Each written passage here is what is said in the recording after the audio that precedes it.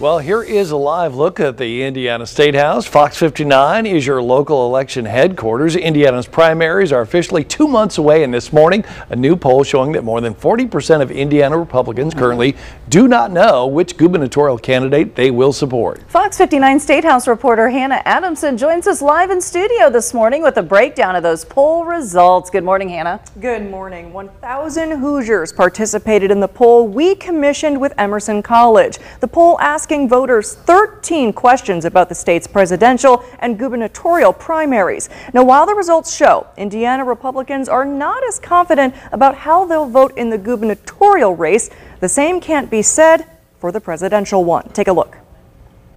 New results from the Fox 59 Emerson College The Hill poll show Donald Trump is the clear favorite to win Indiana's Republican presidential primary. On the Republican side, it was effectively what we would expect. According to the poll, 78% of voters said they'll back the former president, while roughly 14% supported Nikki Haley. Haley announced Wednesday she would suspend her campaign after major Super Tuesday losses. There is a minority out there who support Nikki Haley, and it remains to be seen what those voters decide to do in the primary. However, the poll showed Hoosiers are much more split about the gubernatorial primary. 33% of likely Republican primary voters say they'll vote for Mike Braun, leagues ahead of his nearest competition, Lieutenant Governor Suzanne Crouch at 7.2% and former IEDC President Eric Doden at 6.6%. It's frankly going to be tough for any of these other candidates to overcome that hurdle. However, the poll also showed 43% of Republican voters say they're undecided when it comes to who should be the next governor. We found that women are more undecided than men, and we found that undecided voters skew a little bit younger. The poll also shows the top two concerns among Hoosier voters are the economy and crime.